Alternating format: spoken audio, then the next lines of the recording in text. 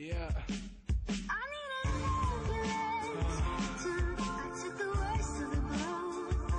What's going on, guys? So I'm gonna show you guys this really quick tutorial. It's probably gonna help a lot of you guys out. I used to have this problem all the time with Camtasia, and basically what I'm gonna show you guys is how to import music into Camtasia without getting the error message. So say I want to drag this in, you get this error message right here, which basically says you can't import it because it doesn't know the format. There's a lot of people, they'll open up these other programs to download the music and reformat the music and stuff like that, and that's a really pain in the ass. So I'm gonna show you guys this real simple, easy way to do it. So you're gonna open up Google Chrome, and you want to go to YouTube, and you're going to go to this website called makeitmp3.com. I'll put the link in the description for you to make it easier.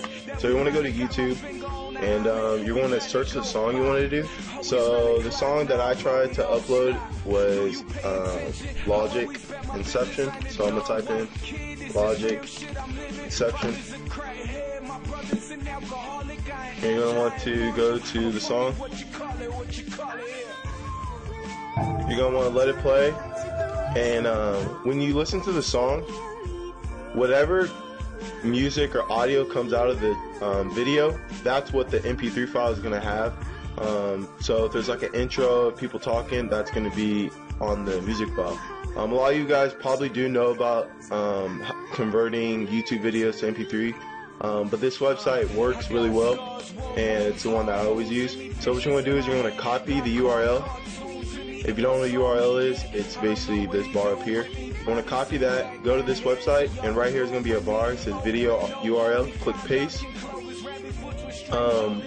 I use standard, don't use high, because when you use high, it tries to enhance the music, and when it enhances it, it actually makes it a lot worse. So use standard, and you want to click convert. It's going to say please wait, and this little bar is going to load up. It's going to take about like a minute. So you see it's going pretty fast. So I'm going to go ahead and exit out of that. It's taking a little bit longer than I thought. I'll be right back when it's done. Alright guys, so it's about done.